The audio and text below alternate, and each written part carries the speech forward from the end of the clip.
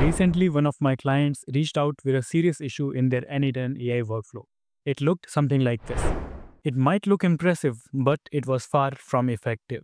Just look at the number of tools that were attached to this single AI agent. They faced issues like AI hallucination, poor response quality, and a lack of control when building complex workflows. In this video, I'll show you how to fix all of these problems step by step.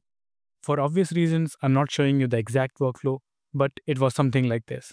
Before we dive into fixing the workflow, let's talk about why relying on a single agent is not a good idea. A single agent trying to do everything, research, task creation, notifications, scheduling, gets overloaded. This results in slower response times, hallucinations, and poor quality outputs. In contrast, a multi-agent system distributes the responsibilities among specialized agents. Each agent is designed for a specific task, improving both accuracy and performance. In fact, studies show that multi-agent systems can improve task accuracy by up to 40% and reduce errors by over 30% compared to single-agent setups. Imagine a business that wants to streamline its client onboarding process. An employee fills out a form when a new client signs up. This triggers an N8N workflow. The workflow includes a master AI agent that acts like a router, delegating tasks to other specialized AI agents. The master AI agent will communicate with 4 other specialized AI agents, each with a specific role. First, research. For example, if they have opted for SEO, we want to do a complete research of their existing keywords and the new keywords that we need to add on their website. Next, we want our workflow to use that research data and create real tasks in Airtable. After that, we want the workflow to create a meeting in Google Calendar. And finally, we want the workflow to send an email to the client and to our team with all the research information, all the tasks, and the meeting invites. Let's jump on to N8N and fix all the problems with this workflow. The first issue with this complex workflow is the overloaded single agent. Right now, the workflow has one AI node trying to do everything. So what's the solution? We'll create 5 different agents. Here, I've removed all the other nodes and just kept the first agent. Let's rename it to Master Router Agent. Now let's create our other agents. Let's rename it to Email Agent. Then create another agent and rename it to Research Agent. Then another agent, rename it to Task Manager Agent. And finally, let's create one more and rename it to Calendar Agent. Now we need to connect all of these AI agents to this Master Router Agent. Now to be able to do that, we need to move each of these agents in their respective separate workflows, and then in the tool, select Call N8N Workflow Tool. And then from the drop-down, we can select the workflow that we want to trigger as a tool from this Master Router Agent. For now, I'll just keep these agents over here to explain everything, and at the end, I'll move them to their respective workflows.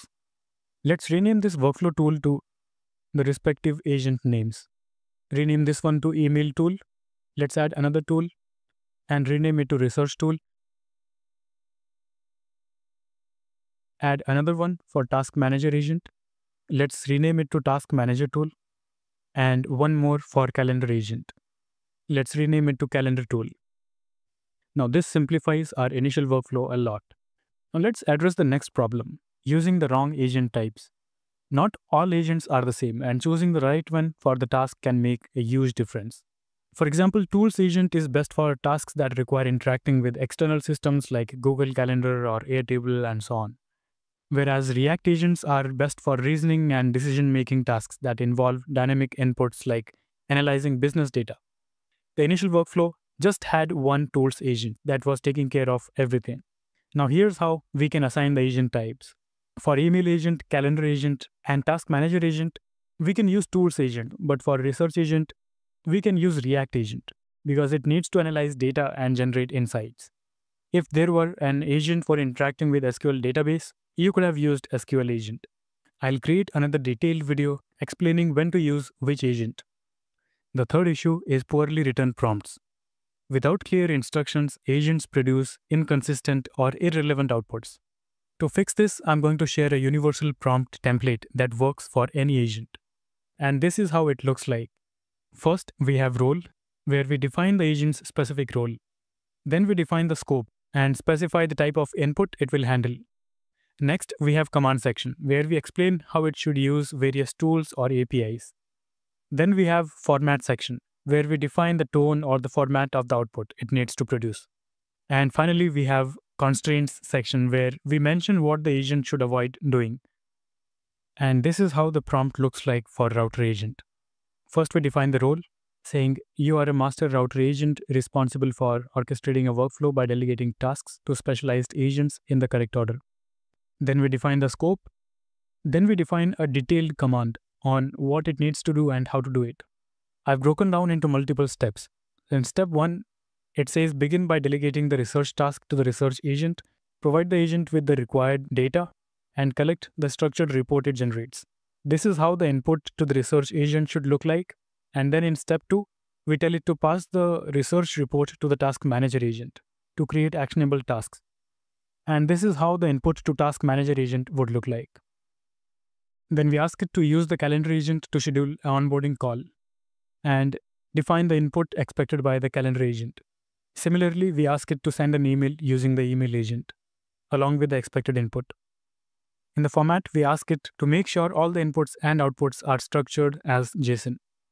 In the constraints, we ask it to not to attempt to perform any tasks directly, and it should delegate them to the sub-agents. Now this agent knows exactly what it needs to do, how to do it, and in what order. We can define the prompts for all of these agents using the same template. I'll quickly complete all of these agents. So this will be our Google Calendar agent. Of course, we can add additional tools to first check the availability and to book the appointment and so on.